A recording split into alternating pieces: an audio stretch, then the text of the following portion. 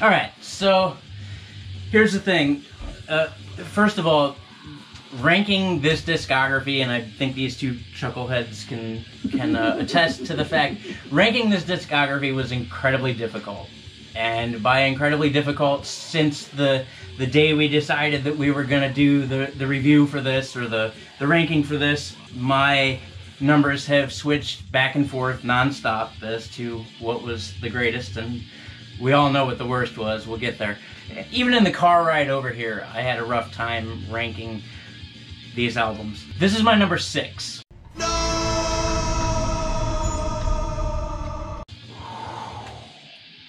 And God, damn, no, no bueno. Look, no bueno. Look. No bueno.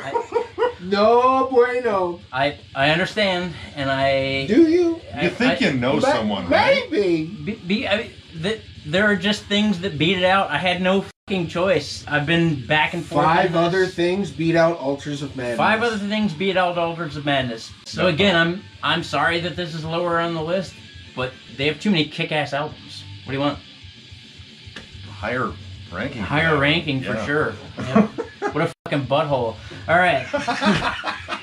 Woo! You know you did. You're welcome, but I mean, it sucks to rank this just like it sucked to rank Testament. You know, just, man. How bad did it suck to rank Morbid Angel? Pretty bad. Let's be honest here. It's always going to be there. Cheers. Cheers, buddy. Bastard. All right. Altars of Madness equals John Sadness. We love the rhyme scheme. I hate you both. I want that on a t-shirt. I want that on a t-shirt. Yeah, there you go. You should make it. Another excellent member of the community, Mr. Sharut Pathur, says, Altars of Madness versus Rain and Blood. Now, obviously, Jammin Jon doesn't have Altars of Madness rated very high, so I have a feeling he'll probably go Rain and Blood. Number 6 overall. Can you believe it? Never forget. But first of all, fuck these guys. Second of all, fuck these guys. Never forget. Never forget. Third of all, this one might be the hardest one so far. I'm gonna go Altars of Madness. You would. You've got a reputation to save, don't you? Fourth of all, fuck these guys. They'll never live it down. We won't let them. We have Cannibal Corpse's Eaten Back to Life versus Morbid Angel's Altar of Madness. Altars of Madness. Yeah, it's Altars. I mean, that was my first Cannibal Corpse album, but I mean, Altars is amazing. Great. Certainly not number 6 on my list, that's for damn sure. There we go. All right, next we have Havoc. Time is...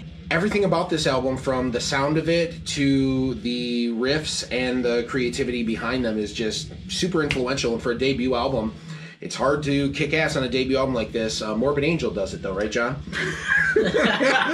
And subtle barb.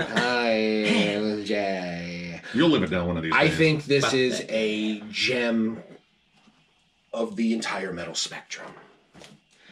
Obviously, these two guys hate this album. I don't know why, because it's such a great album. I just don't understand why it's not your favorite. That's certainly not number Both 6. You guys. Definitely not number 6. Jesus Christ. And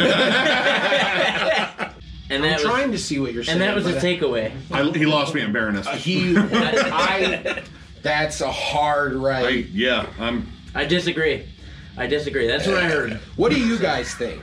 Tell us in the comments below if you agree or disagree. Yeah, feel free to comment. I'm sure you will. Yeah. I'm commenting in my head right now. It's Altars all over again, man. It always comes back to that. Dude, it came out when we were talking to him in Force. Yeah, dude, it's like, yeah, wait, didn't you have, like, Altars? Like, no, dude, they called him on it. It was like, that's just, really? The lead singer agreed with me. He was being nice. He was being nice. Remember that time Jammin Jon ranked Altars of Madness at number 6? What the hell was he thinking?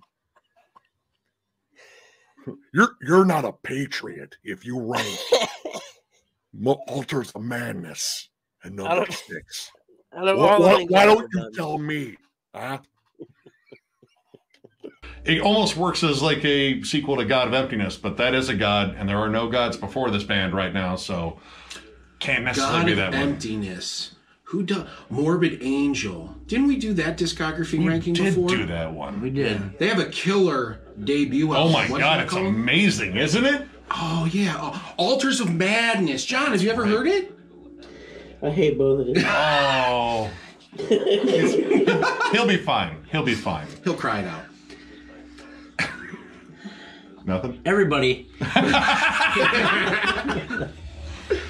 Everybody makes mistakes. As long as you're willing to admit that was a mistake. You know what?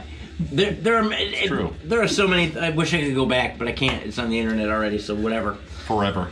But we will remind him if he ever forgets. Dude, you remind me. Fucking the fans remind me. Thank you. Dude, Thank you all. When we ran Thank you into all. that dude at Deicide, he reminded me. Yeah. Whoever fucking- dude at Deicide? Yep. You're Dude, right. Enforced reminded me.